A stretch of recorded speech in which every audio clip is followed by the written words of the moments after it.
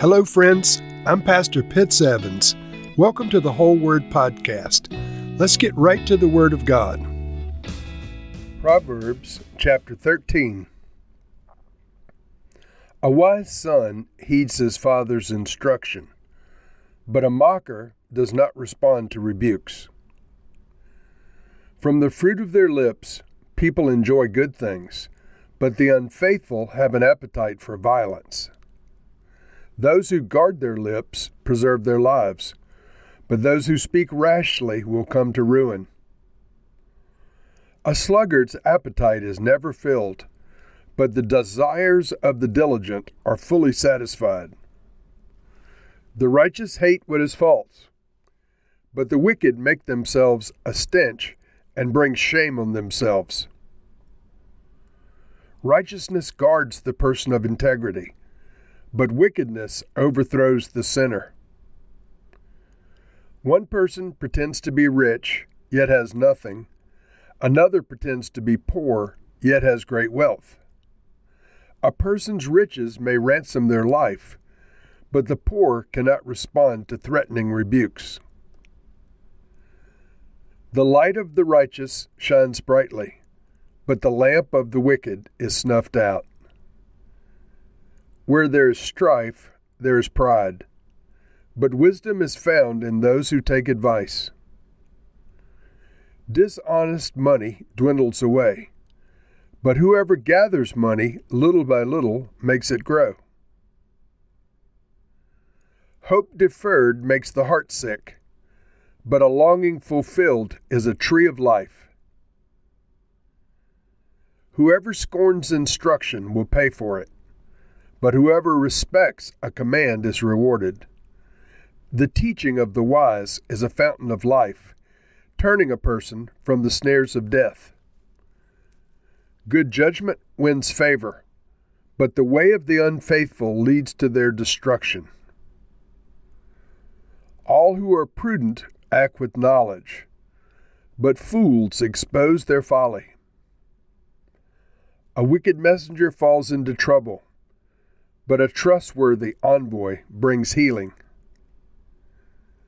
Whoever disregards discipline comes to poverty and shame, but whoever heeds correction is honored.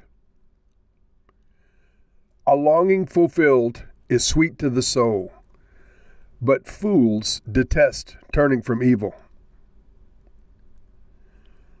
Walk with the wise and become wise, for a companion of fools suffers harm. Trouble pursues the sinner, but the righteous are rewarded with good things. A good person leaves an inheritance for their children's children, but a sinner's wealth is stored up for the righteous. An unplowed field produces food for the poor, but injustice sweeps it away. Whoever spares the rod hates their children, but the one who loves their children is careful to discipline them.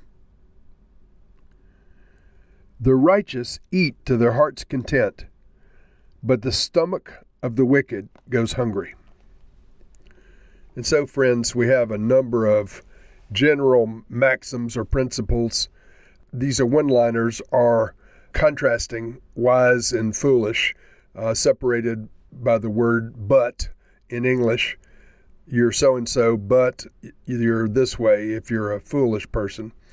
But it begins with a reference to those who are wise, saying essentially that they'll listen to correction, but mockers or unwise people will not. Verse 1, a wise son heeds his father's instruction, but a mocker does not respond to rebukes. And I'm sure that in your life experience, you've seen many arrogant people who refuse to respond to any kind of correction. But there's definitely wisdom in receiving correction, especially from a father or a spiritual father or an older counselor giving instruction. But someone who's unwise does not respond to any kind of correction. They are assuming that they're right in whatever they do, and that's a very foolish position. There's a little bit of financial advice concerning having a good work ethic in verse 4. A sluggard's appetite is never filled, but the desires of the diligent are fully satisfied. In other words, if you're lazy, whatever it is that you're hoping for will never come to pass. But if you're hardworking and you pursue your goals and your dreams diligently, then these things will ultimately come to pass. Now, that's a general principle. I know that there are some very fine people who work extremely hard and never become successful. But the Proverbs are generally true. They're not experientially true in each and every case. But generally, your work ethic has a lot to do with your satisfaction and with accomplishing your goals. There's some principles of wealth, a very interesting one, too, actually, in verse 11. Dishonest money dwindles away. Let me just pause on that a second.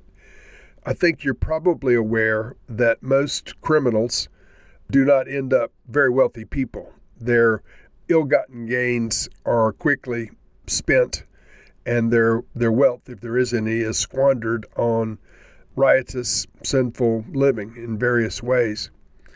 But the proverb continues with a contrast. But whoever gathers money little by little makes it grow. In other words, if you save your money and if you've taken the time to work diligently and gather up a little bit of savings, then you will, over time, begin to accumulate as opposed to quickly gaining wealth dishonestly and then blowing it all. There's a powerful psychological observation in verse 12. Hope deferred makes the heart grow sick. Now, I have personally witnessed this, that people who had tremendous hope in a good way, as time went on, they became heartsick. But the proverb doesn't end with hope deferred makes the heart sick, but it continues. But a longing fulfilled is a tree of life. And so once the thing that has been hoped for comes to pass, it's life-giving. It is affirming. It is life-changing. Let me just make a general statement or a counseling attempt while we're in the context of this proverb. People often get into a pattern that's negative in the course of their lives.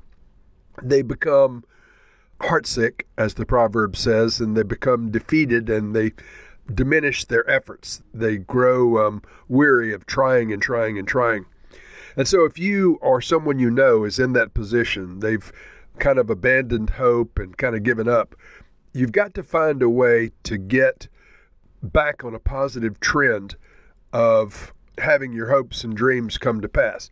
And the best way to do that is to set some simple, doable, measurable goal, an event, a test of some kind that you can accomplish and do it correctly.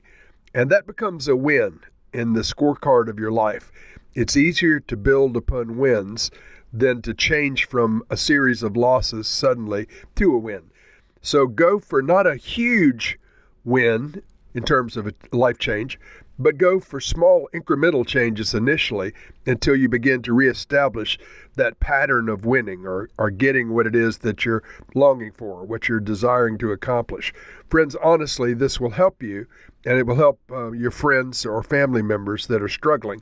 If you can just get them to begin simply with doable things and then point out their victories, their small victories, and let the small victories become bigger. Continuing in verse 22, there's a comment concerning wealth. A good person leaves an inheritance for their children's children, but a sinner's wealth is stored up for the righteous. Now this leaving an inheritance for children's children, that's your grandchildren. A good person leaves an inheritance for their grandchildren, but a sinner's wealth is stored up for the righteous. Essentially, it's saying what the prior proverb in verse 11 was saying, that essentially ill-gotten gains are quickly gone, but those things that are accomplished by hard work and persistence and diligence accumulate. And so someone with a good work ethic often will have an inheritance for their grandchildren left behind. There's some advice on child rearing.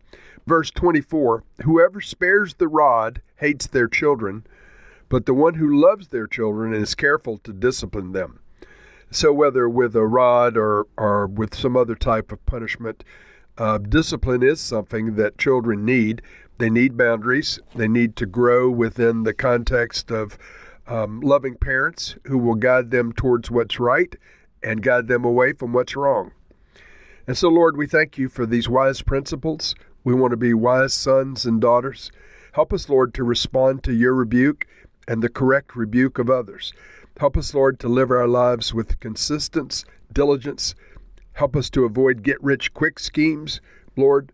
And, Lord, for those whose deferred hope has made their hearts sick, I pray, Lord, that you would heal their hearts and begin to give them victories again in life.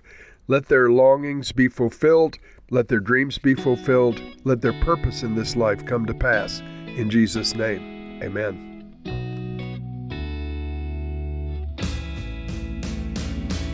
Thank you for listening to this episode of The Whole Word. It was brought to you by Whole Word Fellowship and the Northern Virginia House of Prayer. If you were encouraged, please share our podcast with your friends. We'd also appreciate it if you'd hit subscribe in your favorite podcast app and take a few moments to write a review. If you'd like more information on our church and our ministry, you can go to wholeword.net or wholewordpodcast.com for more information.